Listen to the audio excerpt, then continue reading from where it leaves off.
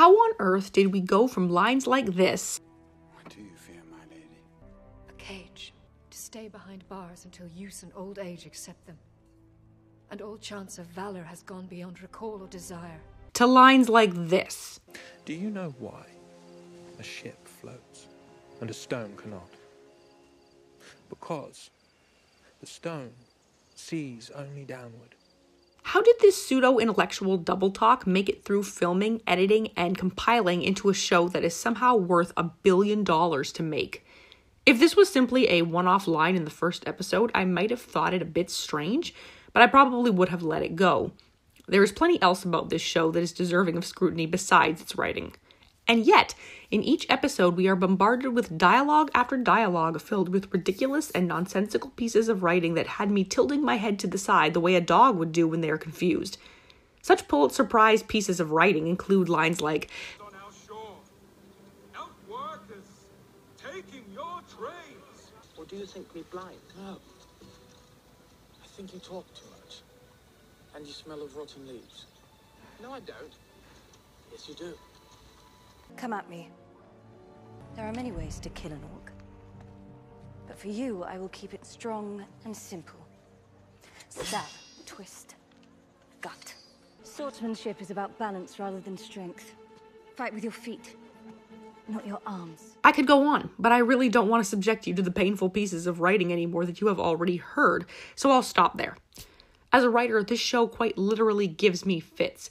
Tolkien was a master not only of world building, but of dialogue and storytelling. He had the incredible ability to create either the most beautiful visual pictures or evoke hope and inspiration through his dialogue, a tradition that was only enforced by Peter Jackson and company when he made his trio of multiple award-winning films. And yet these activists, these TikTok writers, these high school competition writing wannabes think that all they have to do in order to commandeer good dialogue is to put two opposite things together and suggest they are opposite, not due to the actual facts that make them so, but due to their emotional differences.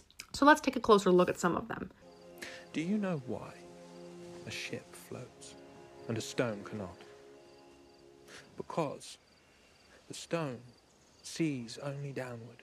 First of all, I'm quite certain that a boat floats and a stone does not is due to the fact that the mass of water that the ship displaces is equal to the mass of the ship itself, and the amount of water that the stone displaces is less than the mass of the stone itself. But to attribute such logic to the understanding of these writers would be to call them marginally intelligent, and at this point I refuse to give them even the smallest amount of credit.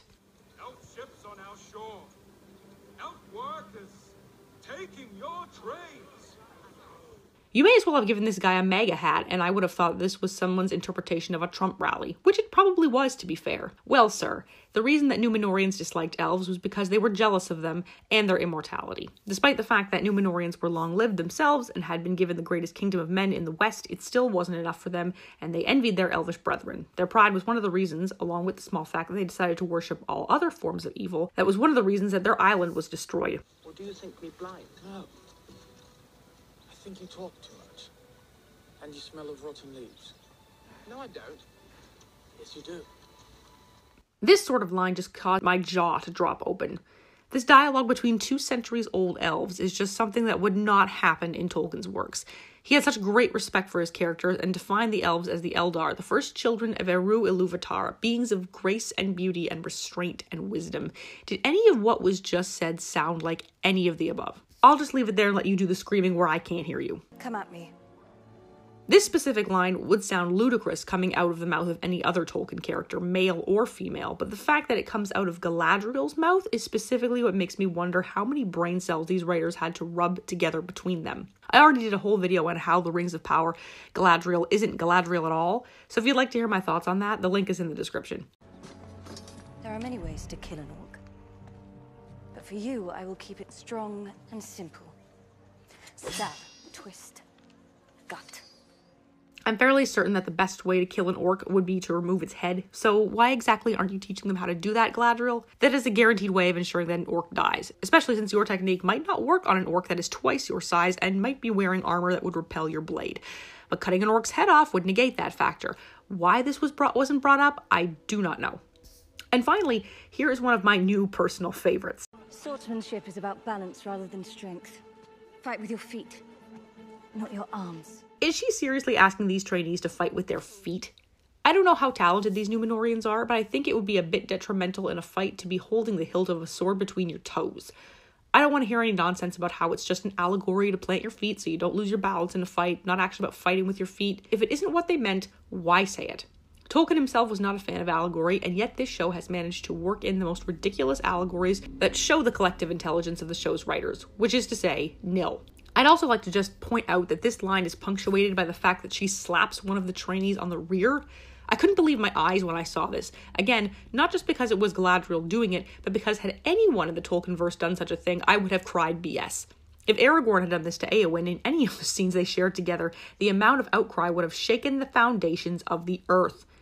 But apparently, we're all now living in the Twilight Zone, where up is down, the sky is green, water is not wet, and the floor is lava. I really can't think of anything else to say in response to some of the most truly awful pieces of dialogue that I have heard.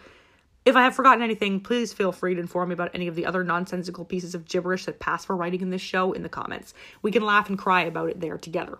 In the meantime, I have nothing further to add. Please remember that when you write, keep your pens on your pages and your heads out of the clouds. Class is now dismissed.